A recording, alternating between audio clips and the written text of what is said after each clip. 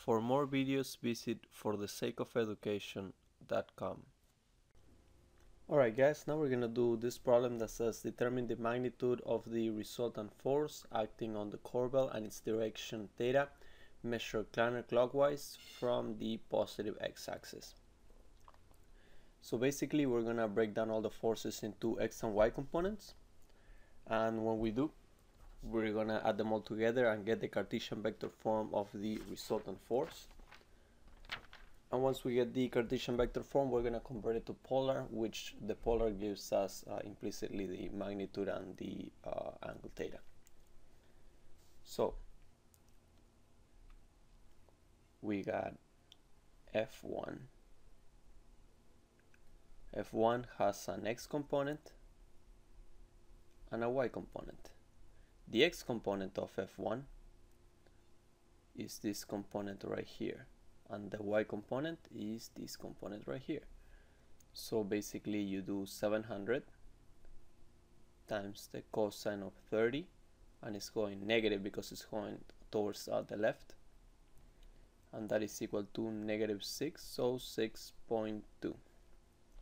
And the y is 700 sine of 30, and it's going down, so it's negative, and that gives us -350.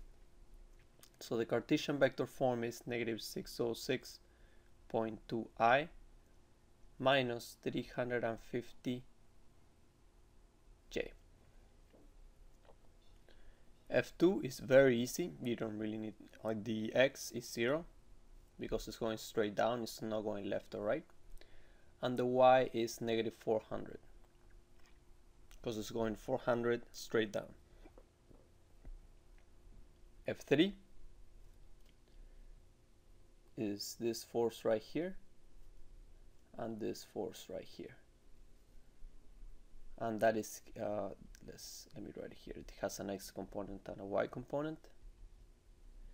Now the x component, which is this one, is given by 600 times 3/5 times 3/5, and the is going positive, and the y is going negative, and it's 600 times 4/5. And once you calculate this, you get that this is equal to 360, and this is equal to -480. So this is 360i minus 480j. So this is F3, this is F2, and this is F1.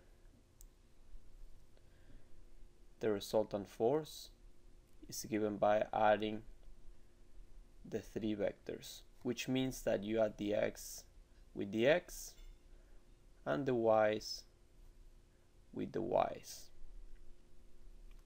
And once you do, you're gonna get that the resultant force is equal to -246.2 minus 1230.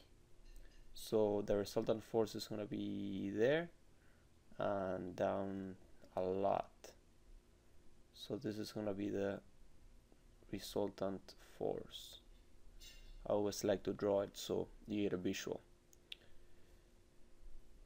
But this is the Cartesian vector form of the resultant force. This is in the I and this is in the J. This is the Cartesian vector form of the resultant force. What they want is the polar form, which has the magnitude and the angle. So to find the magnitude of the resultant force, you square root x, the x component square, plus the y component square. So this is the x component, this is the y component. You plug them into here, and you're gonna get that this is equal to 1254.4. This is the magnitude. Now the angle that they want is the one starting from the positive x-axis. So this is the angle that they want. It's pretty big. It should be between 180 and 270. First, we're gonna find this angle right here between the negative x-axis and the vector.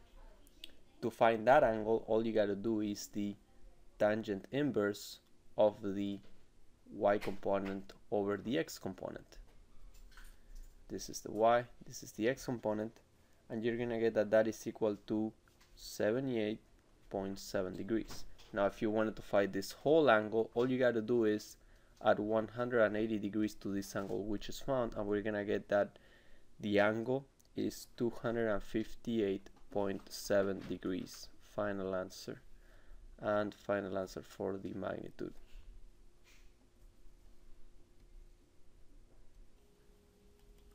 Please comment below if you want me to do any problems, and I'll be happy to help. Thank you.